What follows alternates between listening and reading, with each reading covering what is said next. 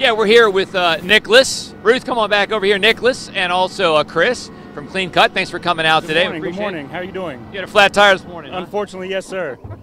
Everything's going smooth right now. That's good. Thanks for coming out. Thank so, you.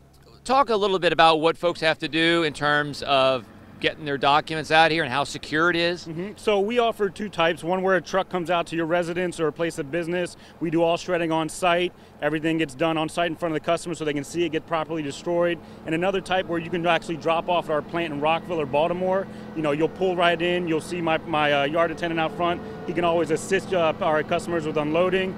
We shred it, we mix it up with a bunch of other grades of paper. All this paper gets sent to the mills. You know, they turn into toilet paper, tissues, you know, recycled paper. You know, we're all about, you know, taking paper out of the trash, trying to get it back to recycled, you know, paper products that we can use on a daily basis, trying to keep the environment, you know, more sustainable. Okay, excellent. Now, I just wondered, how much paper have you found that folks have just piling up because of the pandemic? They're not in offices. Are you seeing a different sort of work play out?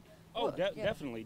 We're seeing people clean out houses, storage containers, stuff that's been in there for years. You know, they're taking the dust off, going through it. I had a young lady tell me that she had documents going back to 1980 or so in her basement. Whoa. So yeah, people are definitely, you know, using this pandemic to get everything out of their house. We're seeing a lot more customers even not even knowing that we do this.